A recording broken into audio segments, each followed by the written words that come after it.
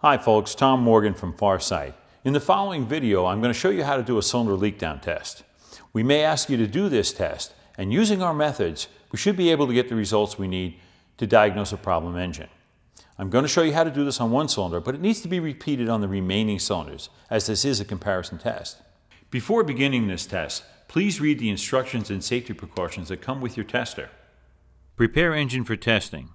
Disable the ignition and fuel delivery system. Remove spark plugs and set cylinder to be tested at top dead center.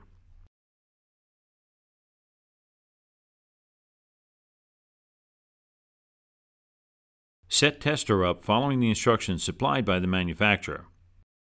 Connect regulated shop air. Set tester to set point.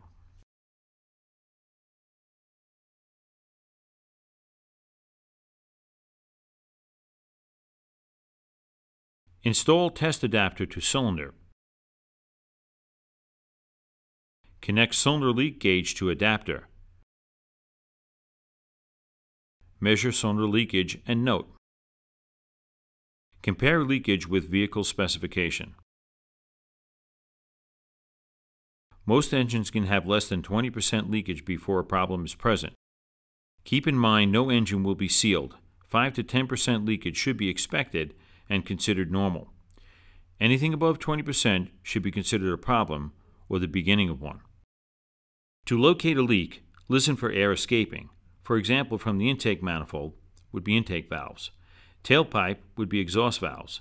Dipstick or engine oil cap could be piston rings. Head gasket would result in bubbles in the cooling system. Always consider engine mileage and condition.